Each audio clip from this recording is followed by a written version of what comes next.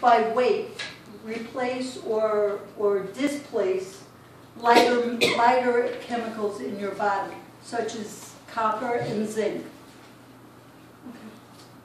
So what do you need zinc for? Well, there are actually 100 enzymes that count on zinc for their functioning, either for their production of or for their functioning of. And as an aside, anybody who has children or grandchildren with ADHD, they've actually found that 45% of the children who have ADD and ADHD have a zinc deficiency and 35% have a copper deficiency. But as you see, you need zinc for good muscles, for strong bones, for neurotransmitters, for good hair, for skin. It's really invaluable. And zinc deficiencies, well, of course, there's a lot more than, but just a few. Low libido, PMS, a loss of taste, not having the same taste for food, or anorexia. So what are the sources of mercury? Well, you all have heard about fish, or your cavities are filled with dental amalgams. But look where else. You know all that antiseptic that they're pushing, the hand antiseptics? Well, the reason why it's antiseptic is because it has mercury in it. And we're giving it to our kids, we're giving it in the hospitals, it's everywhere. It was actually brilliant marketing. Fabric softener, paints, tattoos, perfumes. Now you wouldn't think like that would be in your perfume, but it is. Okay. So what are some of the symptoms? Memory loss, anemia, headaches, inflamed gums, weakness, fatigue, anorexia. Okay. And sources of lead. Well, we all know, we used to use lead paint, but it's not around anymore, right? Because we don't use it. But it is. As a matter of fact, I had a child that we were treating for high lead, and we couldn't find out where the lead was. When we realized somebody had come from another country and brought the child like a little mug, and even though we don't use lead paint in America, over where the person came from uses lead paint, and that's where the child got lead toxicity from. So it's here and it's around. But also where else? Gasoline, ceramics, cast iron. If any of you think that cooking with cast iron is good, you may want to think again. Hair dyes, rinses. Okay. And arsenic. And you say, well, where could we get arsenic? Well, most of the playground equipment, the wooden playground equipment that the children play on, are treated with arsenic as a deterrent. Couple of, I guess, years back, a lot of the apples had arsenic and was in the apple juice, so a lot of apple juice had to be recalled. So arsenic is also where you wouldn't think it was. Okay. These are sources of aluminum. And I find when we do here at Patients Medical, when you come to us, we will often do heavy metal testing, and very often I will find aluminum to be one of the higher levels that we detect. Okay. So of course we know caffeine is no good for you, alcohol is no good for you, recreational drugs are no good for you. But does anybody have any idea what is the worst toxin that you can possibly have, either recreational drug, prescription drug, or over-the-counter drug? The absolute worst toxicity is Tylenol. And of course, refined sugar, refined foods, refined and processed foods, meats that contain hormones and antibiotics, artificial food additives. So toxins are pretty much everywhere. And I don't think we think enough about them.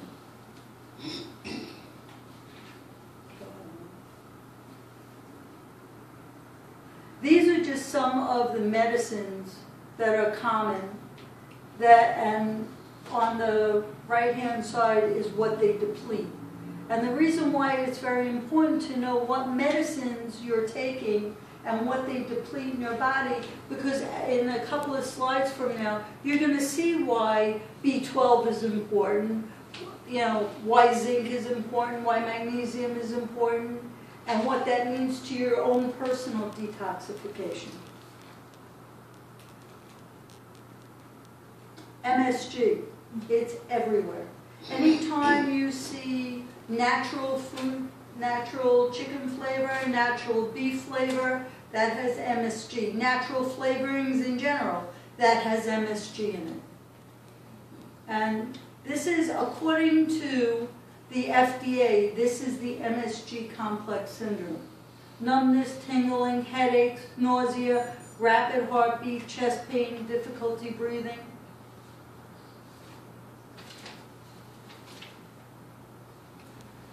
So what are the internal? Of course, there are some people with bacterial or yeast overgrowth, undigested food, and stress. And you say, well, how could stress be considered a toxin? Because stress is toxic to your adrenal glands, and you need your adrenal glands for pretty much your whole being. Unresolved trauma or abuse, unhappy relationships. Have you ever heard of toxic people or toxic personalities? Well, they're very real in your world. So what are the symptoms?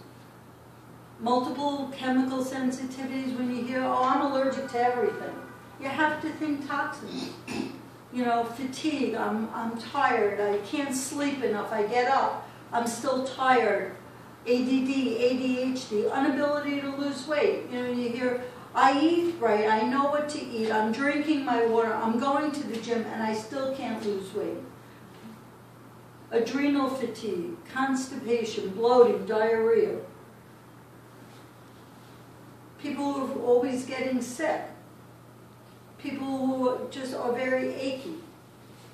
Anger, irritability, skin disorders. Dark circles under the eyes, unable to sleep. So how do we determine it? We after a careful history and physical, we will run blood tests, urine tests, stool tests, and saliva tests.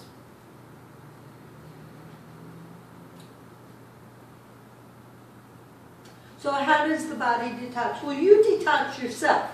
You detox through sweating, you detox through your urine, and you detox through stool. And fat-soluble toxins, those are for water-soluble toxins.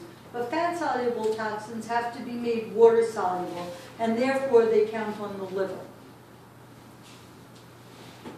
Okay. There are two phases to detoxification. Phase 1 is where the fat-soluble toxins become water-soluble. And you see, like I was just telling you, why you need all your vitamins and your minerals. B2, B3, B6, B12, folic acid, glutathione we're going to talk about in a little bit more depth in a couple of minutes. And then to make them water-soluble and pass out, you need cysteine, magnesium, C, B5, B12, folic acid.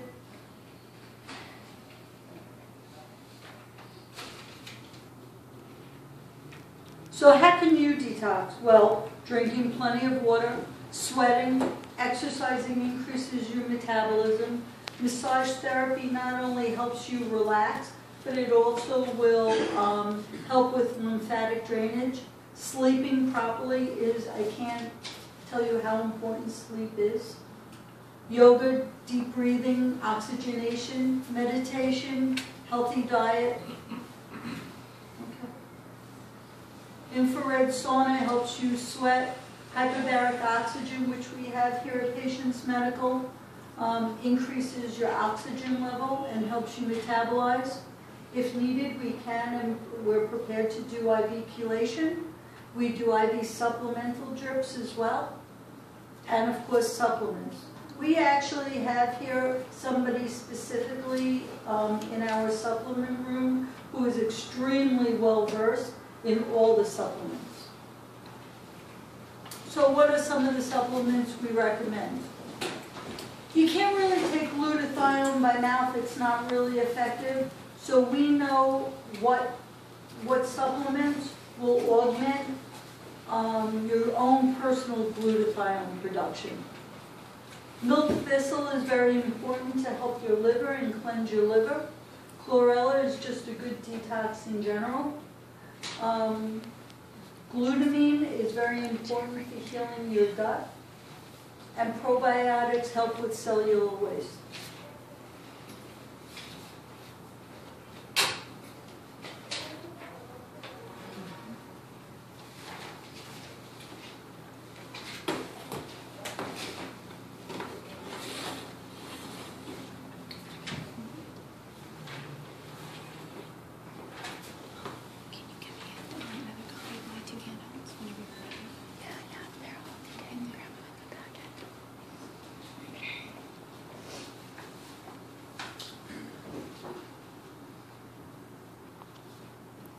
Is to tell people that health is about abundance, and health is about actually delicious food.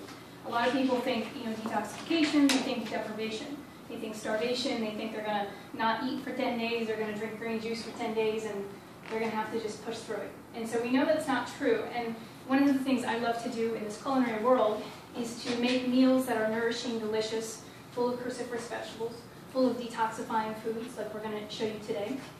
And so one of my mottos is really, let thy food be thy medicine, and thy medicine thy food. Either way you say it. It's really one of the most profound things we can do as a culture, because never in the history of human existence have we had so many toxins in our world. Babies are being born with toxins in their umbilical cord, detectable toxins. Dr. DeNise just talked about really scary toxins like aluminum, like mercury, right? And these are all things that are hiding everywhere in like our day-to-day life, and it's scary. And so that's why it's really, really super important that we take care of our body through food. And whenever I work with clients one-on-one, because I'm also, I do nutrition coaching, lectures, and cooking demos, I say food first and then supplements, always. Food first and then supplements. About 4 months into people working with me, then we address the supplements, unless there's some sort of dire need, and we need to do that. I'm a firm believer in food first. And today we're going to have a really delicious green smoothie. I know you've heard a lot of praise about green smoothies, right? You see them on the streets, on TV, they're everywhere. And I'm actually going to, at the end, take a minute to address the juicing and the smoothie difference, in my opinion on that, because that's pretty important, I believe. So health actually started for me when I was not so well. Health started with sickness for me.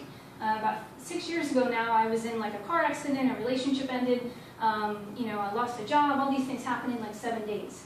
And I was like, whoa. I kind of spun into a state of anxiety and depression. And I was really trying to get out of that because it was not comfortable. I couldn't sleep at night. I was having adrenal fatigue because I was so anxious. And I was really living off, Gatorade. I was living off Frosted Flakes. I was living off, chicken parm subs. I was living off Cheetos. I had played college basketball, and that got me through college basketball. So I figured, that's healthy. I'm fit, I'm active, I can run. But at that time in my life, what my body, my mind, and my soul needed was nourishing foods that were live, that were organic, that were fresh. And that was pretty much devoid in my life. And so I went to all the doctors for about a year, and I said, I really would like some help. I don't feel comfortable with medications. But that's pretty much the prescription they all gave me. Back then I didn't know about Patients Medical. I wish then I had known, and I'd been able to come here and work with these holistic doctors that are going to look at the whole body and not just, the depression. We think depression starts here, and well, where does serotonin come from? Right? Anybody know? Serotonin starts in the small intestine, the gut. And so no doctor ever said to me, what are you having for breakfast? Are you deficient in omega-3 fatty acids? Are you detoxifying? And so no doctor ever asked me this. And so it took years for me to kind of find my own way, and I did. And here I am. And so this is what I do to work with the people who come to me and the groups of women who I work with. So again, this is what I do. I do a lot of individual health coaching programs, workshops like this, cooking demos, private cooking classes. I actually have a lot of online courses as well, which are fun because it's great to get people from Asia and South America and everything jumping online for boot camps and stuff like that. I'm actually in the middle of a 4-week sugar boot camp, which is fantastic. So I run that 3 times a year. And the 10-day Whole Foods Winter Detox, which I'll talk to you guys about at the end, which is a fantastic way to understand how to detox, how to make it fit into your life without, feeling like, you're just living on juice the whole time. Because that's not really what detoxing is about. And the ingredients that I use really in my practice and when I work with people, I work with whole foods, I work organic, I work as much as possible locally and seasonally. It's a little hard to do that in this day and age, but that's what I always try to do. And mindset shifts. I always say that health begins in the mind, and then we can really work with the food. So I'm really excited to talk to you guys and be here today at Patients Medical, one of the best medical facilities I've ever seen, and I'm really excited that there's this merging of integrative and functional medicine, because we need it. It's the future of healthcare. Okay? So if you haven't already gathered, food has a profound capacity to make you sick or make you really vibrant and alive and mentally clear and energetically robust and balanced. So what are some meals for you guys that when you eat right away they put you to sleep? Chicken. Okay. Chicken? Turkey. Okay. Big heavy meals. What else? Sugar. Sugar bombs. Yeah. Well, it gets you, really energetic in the beginning, and then right after that, it's like bam, right? What else makes you? What are some other meals that just, if you eat, you're gonna fall asleep in about 2 hours? Chinese food. Pizza. Pizza. Yeah. I think Thanksgiving, like the turkey coma, right? We joke about that. So and really what we're talking about here is hormones. Okay, at the end of the day. And one of the best hormones that you can balance in your life that I do through food is insulin. If you can balance insulin through food regulation, stress management, you're on your way to success. When one hormone's out of whack, they're all out of whack. Okay? So one of the ways I'm going to show you how to do that is through the smoothie today, and also through the recipes on my website, and through the detox that I'll be offering you guys. So here we go. Who wants to try the smoothie? The recipe is here. If you want to take this out, you can. Yes. I have a question about purchasing coconut water, because I read the label and I don't know the brand that I should use. It's hard to, because there are some brands that are owned by companies that don't have great ethics, or like Pepsi, I think, owns some of the coconut water companies. So there's a couple companies that are like new and up and coming. They're 100% raw coconut. There's one I've seen that says like literally 100% raw coconut water, and I've heard that they take quality care of their product and their employees. So it is hard to tell, but you want to look for 100% raw coconut when you can. It's harder to find. Does the Whole Foods have it, or? Yeah, they would. Most health food stores would have it, and Whole Foods I think has a couple selections of that. So you can find it there. All right, who wants to try a smoothie? You're hungry. All right, perfect. That's what I like. So again, you can follow along with the actual recipe. I believe we will have, as we go through, I'll just talk about some of the ingredients, and if you could actually just hit the next slide, I'll probably just talk about the ingredients. So Dr. DeNise mentioned cruciferous vegetables. Can anybody name some cruciferous vegetables? Broccoli, cauliflower. Okay, just kidding. It's on the board, right? I knew that. Okay, anything else that's not on the board? Spinach? Okay, I think you get the point. Cruciferous vegetables are really rich in two main components. One is called indole-free carbinol, which is a fantastic fantastic component that helps detoxify your liver, which we talked about earlier. Dr. DeNise mentioning the liver has 2 phases of detoxification. And certain components from our food really enhance that detoxification process. We are detoxing right now. Right now, as you speak, your body's detoxing. Your liver is working, your kidney is filtering, okay? And so certain foods are going to enhance that, and certain foods like sugar and our refined foods and our alcohol are going to really, make our liver have a tough job that day. And so we really want to make sure that we're giving our liver and our body the right foods to enhance the detoxification process. Yeah. Should they be eaten raw for that, or is roasted okay for them? For kale or for cruciferous? For cauliflower, broccoli, all of those. The only reason you might ever want to steam or cook your cruciferous vegetables is if you have a thyroid condition. There's been a lot of discussion that the goitrogens in cruciferous vegetables and millet are taken care of or gone when you're cooking them. They're rendered less harmful. So if someone comes in with hypothyroidism or Hashimoto's, I would say cook your kale, steam your kale, steam your broccoli or cauliflower. But mostly you can have them raw. So if you want. I'd rather cook them. Yeah, I'd rather cook them too for the most part. Kale's like the only way I can have kale raw is in a smoothie. So I'm going to do about 2 cups of our lovely filtered water here.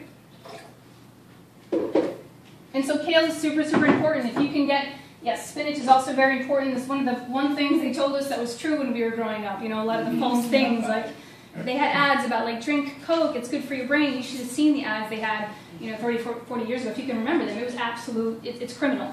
But that's actually one thing I can say, good job. I'm glad you got spinach, it makes you strong in our head. So I'm just going to go through each ingredient. I'm just going to add them right in so you guys can get tasting pretty soon. This is just kale, okay? 1 cup of kale, pretty simple. We're going to add in, for some sweetness, we're going to add in 1 whole green apple. Does it matter whether you're using green or red or any other variety, or are you just doing that for the flavor? I'm doing this mainly for flavor, and green apples are fantastic. You usually use a lot in juicing.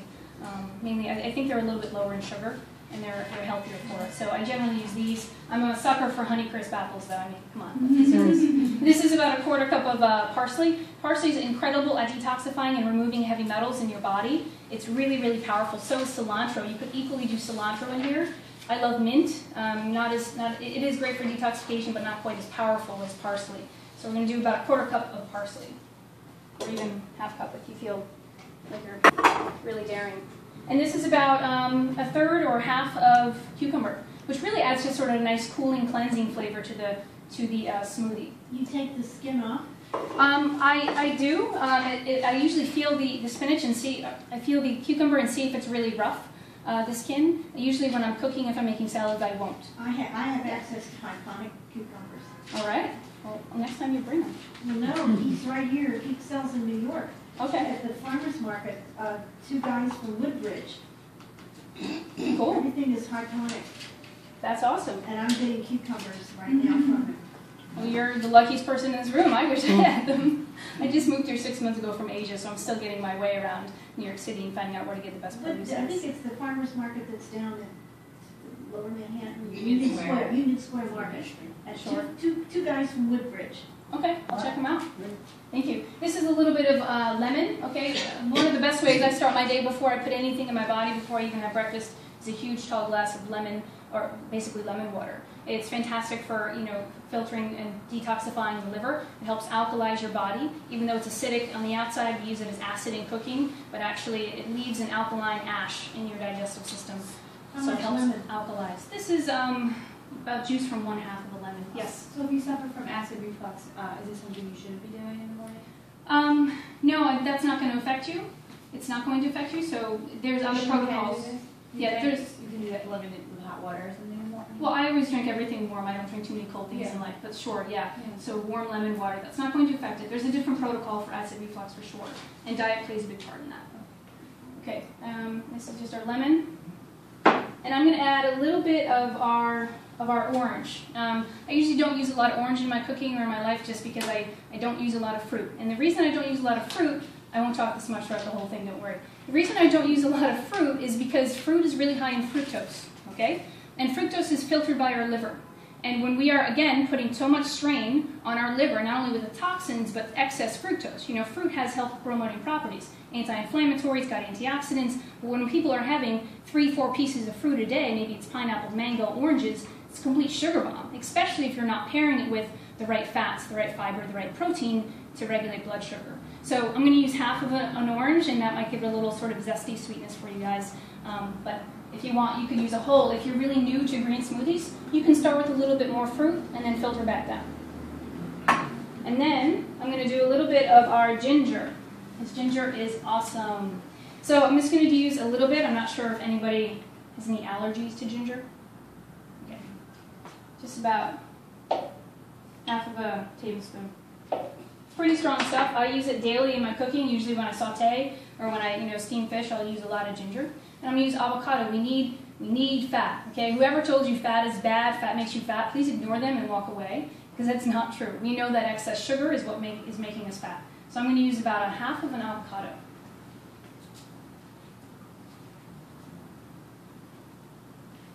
All right.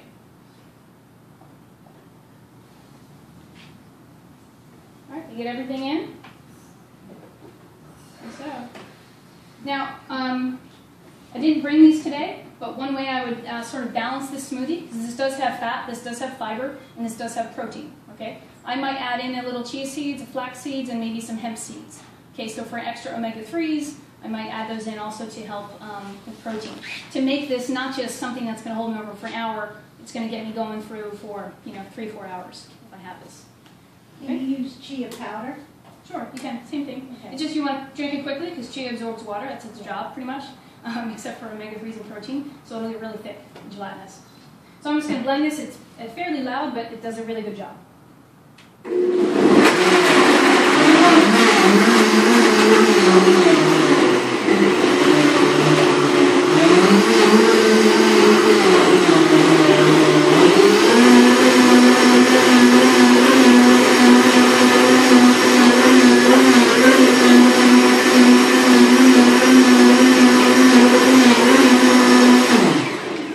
One more time for good measure, because we don't want any chunks of ginger in our teeth, okay? And if you don't have a really great blender, then I suggest you A, buy one, or you B, blend for as long as you feel you need the consistency to be there.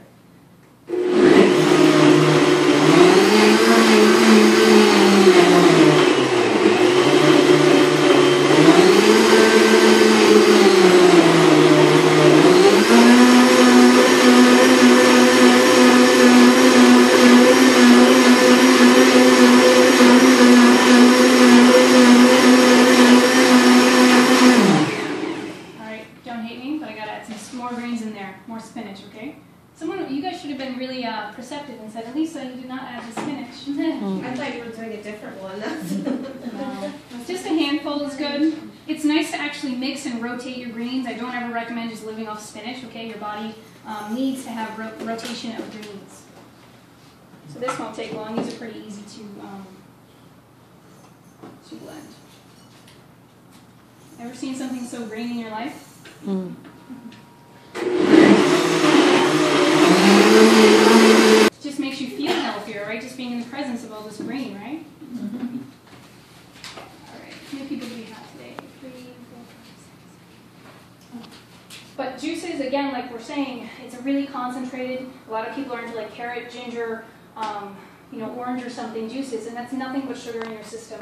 You have to be very, very mindful of that. Again, not only for toxicity, for your liver and overburden there, for adrenal fatigue and blood sugar. So I'm really more of a fan of smoothies because you can balance it the right way. So, does that answer your question? Yeah. Now, if you were to do a juice and you feel like, okay, you really want a juice, you're on the run, you want to get one, I recommend green juices. And they might use 1 apple, and they might use 6 cups of leafy greens and something else. So that's probably the only juice that I would recommend if you were to do one. That answer your question? Okay, great. So, and for those of you who are new to green things and leafy green blends, it's okay if at first it was a little bit, maybe it wasn't sweet enough. You can work with it at home. You can work with the recipe, play with it, make it yours. If you want more orange, go for it, okay? Could you freeze what you just made? I probably would not freeze it. I probably would just have it fresh right away. Okay. Yes? If somebody with Hashimoto's, what should they put in their smoothie?